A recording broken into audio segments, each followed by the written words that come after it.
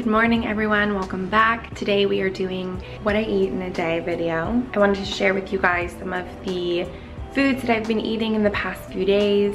I've been reading up a lot on the Ketotarian diet as well as Get Off Your Acid by Dr. Jared Goffrey, and I wanted to show you guys how I incorporate some of their logic, their knowledge into my diet.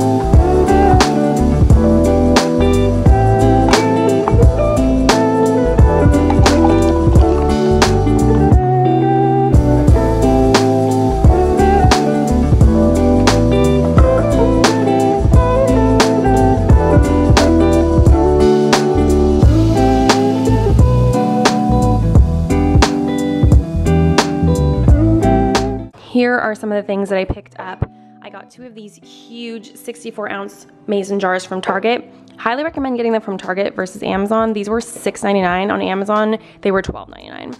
And they're gigantic. I also picked up a glass straw set from Amazon, as well as these nut milk bags. So I plan on making green juice in one of these and oat milk in one of these. Now, oat milk is not part of the Ketotarian lifestyle. It's technically a mild to moderate acidic as well, if you're looking over your acids, but I'm allergic to nuts, so I can't have almond milk, I can't have macadamia nut milk, cashew, anything, and I don't love hemp seeds.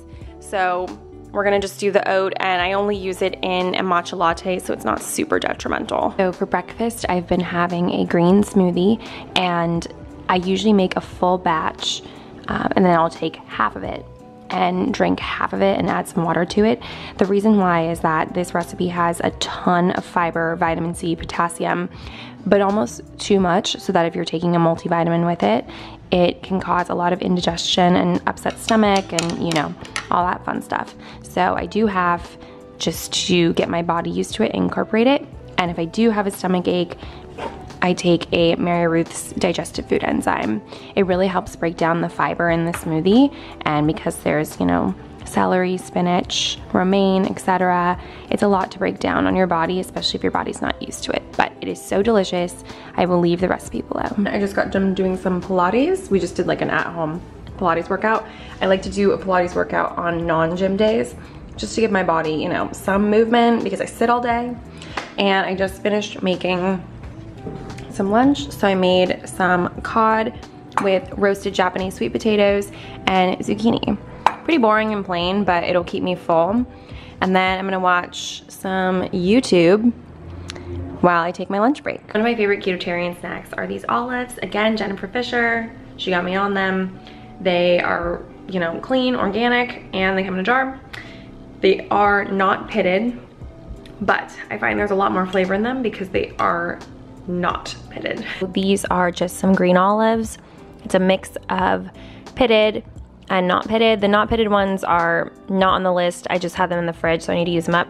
And then I cut up some Kerrygold cheese. All right, you guys, I'm back home from my hot girl walk. I walked almost 4 miles to go to Target, which was a lot for me, but worth it because I picked up these dinner plates. They don't ship them for whatever reason, so I had to go pick them up, and they are gorgeous. I actually bought them for my friend Polly for a housewarming, and I was like, I love those. But let's show dinner. So here's dinner, and I realize it looks confusing and potentially unappetizing, but it is some Japanese sweet potato, roasted Japanese sweet potato, zucchini, and then I have some mushrooms, and then I put this tahini sauce with, this is my sauce that I make almost every week. It is a bunch of different herbs with olive oil, and I just like to put it on literally anything and everything. It tastes so good.